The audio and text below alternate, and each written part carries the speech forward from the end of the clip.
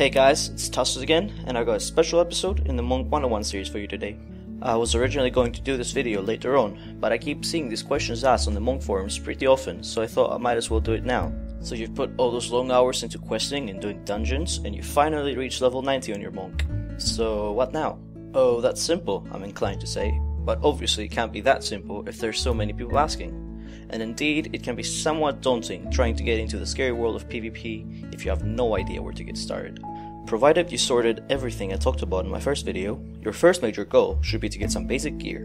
Leatherworkers can make a set called Crafted Dreadful Gladiators that includes a full set, bracers, a belt, and boots. Tailors can make the last piece in the set, and that's a cloak. I'll have a link for all the items you need in the description of this video. Once you've got your gear, your next step is to gem and enchant it. I'll talk about gems and enchants for monks in more detail in a future video, but you generally want resilience and agility over everything else.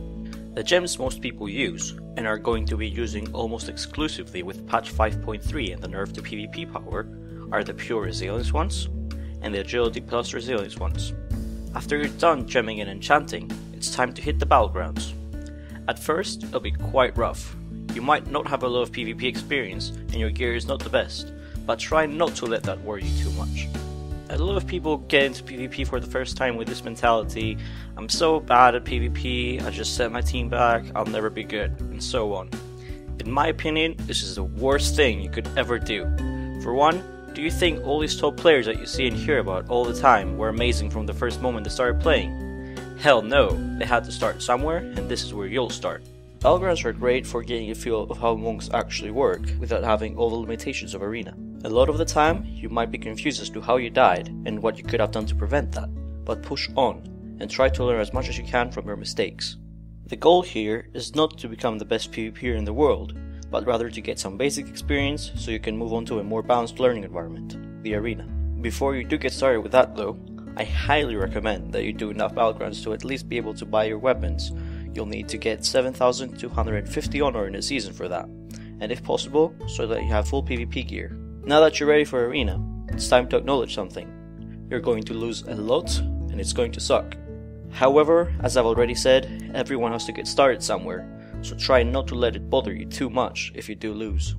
Having said that, losing is always easier to deal with when you're playing with a friend, rather than a random from trade chat, so try to grab someone that you know who has similar Arena experience with you, and jump right in. Stick to 2 versus 2 for now, and preferably with a healer, as Windwalker monks don't work very well in dual DPS comps. Your first goal when you start playing Arena should be to familiarize yourself with the flow of the game and simple mechanics. When the enemy team is using their offensive cooldowns that you should start learning to recognize, that's when you use your defensive cooldowns: Touch of Karma, Fortifying Brew, Diffuse Magic. When you manage to get an enemy in a 6-second paralysis that your healer can follow up with a crowd control spell of his own, that's when you use your offensive cooldowns and push for a kill. Does it look like your healer is unable to cope with that nasty warrior or death knight on him? Go help him with your amazing control abilities. Paralysis, Disable, Fist of Fury, Grapple Weapon, Ring of Peace, any of those will do the trick. Improving your communication is also key. You should be on Skype with your teammate, and you should be constantly communicating about your condition. Is the warrior using his cooldowns and you're stunned so you can't defend yourself? Let your friend know before you're dead. Sharing information on the enemy team is also very important. So monitor that focus frame and let your friend know that the shaman is trying to hex him.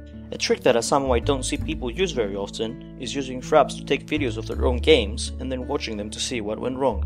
I think that's a very useful way to see what you need to improve first, as it can be pretty confusing to suddenly die and have no idea what caused it. So watching a game where a warlock is really casting chaos bolts on you with all of his cooldowns up, for example, should tell you that you generally need to work on paying closer attention to what the enemy team is doing. It'll take a lot of effort to get yourself up to speed, but it is my thorough belief that if you're persistent and really work on what you lack, then there's nothing to be afraid of in the world of PvP. Oh, and something that many people tend to forget, and that includes me a lot of the time actually, is that your main goal here is to have fun, so do just that.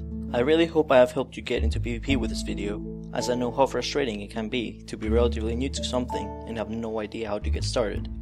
Good luck in your future PvP endeavors, and thanks for watching.